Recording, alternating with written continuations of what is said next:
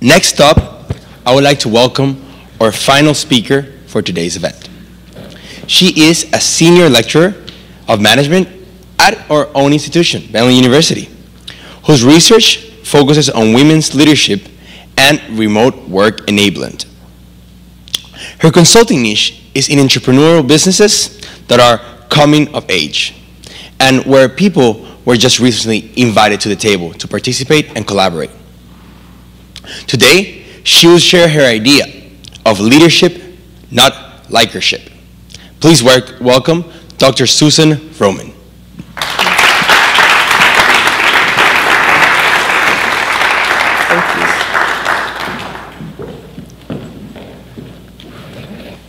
So good. I started teaching leadership after years in corporate America. Now, out there, a performance review looks a little like this. You make some chit-chat, you get some praise, you get a raise, and then you part ways. It's simple. Well, let me tell you that teacher evaluations are nothing like that. I was honestly astounded by how much detail there is. There's charts, there's words. It's intimidating. If I forgot the fourth thing that I said the sixth week of class, I shouldn't worry because somebody wrote it down. That's how detailed it is. So just know that the first time I did a class and I got my teacher evaluations, I was massively relieved when my students said things like able to connect theory to practice, and I had some aha moments. I was like, phew, thank God. But I will also tell you that inevitably, the opposite happens eventually. And when that happened, I was devastated. Even if you get 100 positive evaluations, I will tell you, the words of somebody who is angry at you as a professor can really, really bite. And when that happens, I'm sad. I took that first negative evaluation straight to my supervisor, and I showed it to them. And I said, listen, I know I changed things up this time, and I know I'm tough, but I try to be fair, and my boss, they cut me off right then and there, and they said, Susan, I know you're a good teacher. It isn't easy for some students to receive feedback that they don't want to hear, or grades that they didn't really like, and then be neutral in the way that they evaluate you constructively. But you can't pander to your class and just give them inflated feedback or grades just so that they feel good and write you a good evaluation. For you to be a good teacher, you have to be okay with not everybody liking you. And to be totally honest with you, that took me a minute to register. But then when it did, it's like, okay. It sparked an idea in me. It sparked the idea that to lead my classes effectively, I was going to have to be okay with people not liking me. Now here's the interesting thing. This actually shouldn't have been that much of a surprise, because when I'm not teaching, I do still consult. I consult on organizational effectiveness and leadership development and executive coaching. And people come to me when they are confused and they need somebody to help right their ship. In fact, recently, I had a client that came to me, and something very similar was happening. He was the kind of guy who people loved to collaborate with and ideate with during the day. And by night, they'd go out for beers and have laughs at the bar. And he was given a plum role leading a high visibility team. And it was going so well until it didn't. The odd part was that he had friends on that team. Friends who he thought would do right by him because they're friends, but they didn't. And in fact, when he tried to confront them on a missed deadline or something, they would wind up going out to a driving range and hitting some balls instead and laughing. Now, I can also tell you that I remembered this particular client specifically because while I was working with him, I was also working with my writing partner, Dr. Tiffany Danko. She is a Rear Admiral in the United States Coast Guard Reserve, no stranger to adversity. And she and I were talking about this, and we agreed on a few points. There are people who we trust, and there are people who we do great work with, and people we have fun with. And it is awesome when that person is our boss.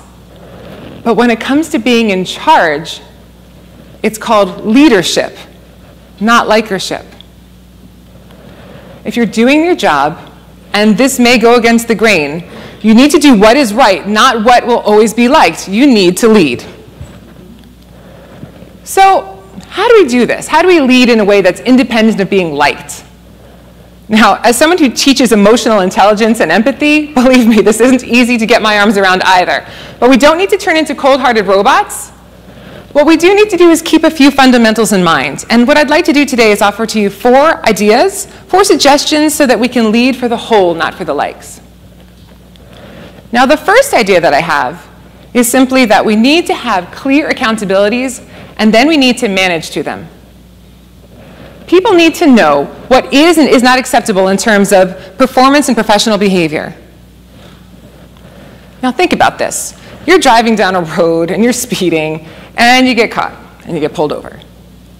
You're not going to like it, but you can't say that you're surprised.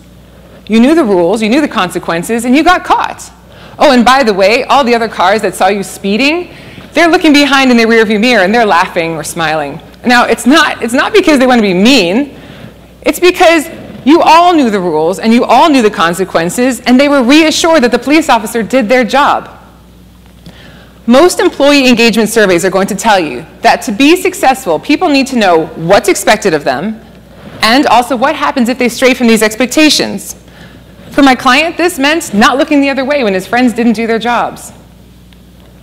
So, hold your team accountable for doing what they're supposed to do, and everyone will feel more comfortable knowing that they can trust you as their leader to do the right thing. Now, the second idea that I have goes right along with the first, because holding somebody accountable is not just a simple transaction. When you're the leader, you need to be the one that holds the difficult conversations. If a client is upset or a deadline is missed, you, the leader, are the one that has to address the situation. Now, you may be tempted not to make waves. I mean, maybe you've had a friend send you a text message or an email that subtly tells you what they didn't like. But don't people deserve better than that? Don't they deserve for you to look them in the eye when you tell them what's going on? Don't they deserve the opportunity to ask you questions and then offer their side of the story? Just like any other relationship, the one between a leader and followers, it requires communication. Communication is vital. People need to know what happened, why it matters, and what you expect them to do in order to fix the situation. Having those tough conversations, it signals that you accept the challenges of leadership, and together you'll fix things. Now, the third bit of advice I have is not as sexy as the other leadership stuff that I usually talk about, but it actually may be the most valuable. When you are the leader, you need to get comfortable delegating the dirty work. Now, think about this. You're on your way to a business meeting and you pass a dam.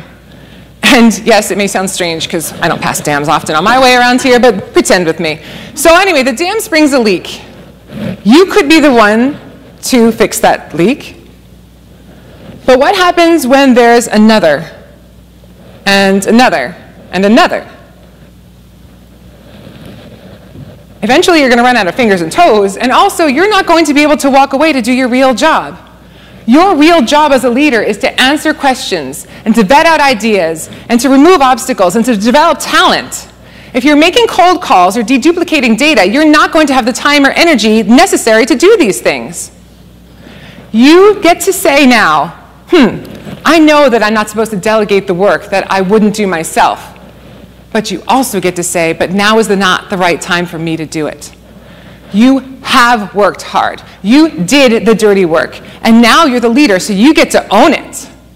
And oh, by the way, also give other people the opportunity to do that work and shine so they can become leaders too. Instead of trying to be the nice guy and working twice as hard to do it all, show them that you are comfortable leading now.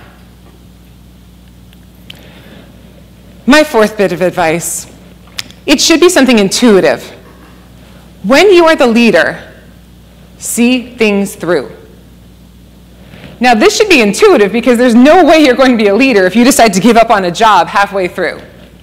But what happens when you're asked to lead a change? When you're asked to make change happen, you will likely be met with resistance. There's an old adage that says, you cannot make an omelet without cracking some eggs. And when you are going to lead change, you are going to cause disruption. Whether you're going to do something where the process may not be liked or the outcome, who knows? But managing change is about taking the lead to see things through to the end, to achieve the goal. Now think about this. Instead of acquiescing to the popular views, Galileo posited that the Earth rotated around the sun. Now where would we be if he gave up halfway through? What if the Reverend Dr. Martin Luther King said, civil rights, this is too hard, I'm giving up? Or Jacinda Ardern, she's like, no, I'm having a confidence wobble, I don't think I should really take this country through COVID. No, these people understood as leaders that what their job was to do what they needed to do for the sake of the cause, not for the goal of being liked. So if you start leading a change, remember this: all eyes are going to be on you.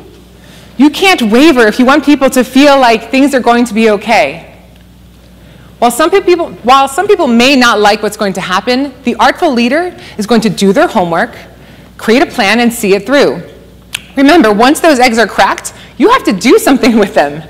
So ideally, you're going to do something great. Now, there's a lot more to being a great leader. I mean, I teach semesters of this stuff. But today, if you can take with you one bit, it's to try to remember that it's great to be liked, but your team needs you to lead. Thank you.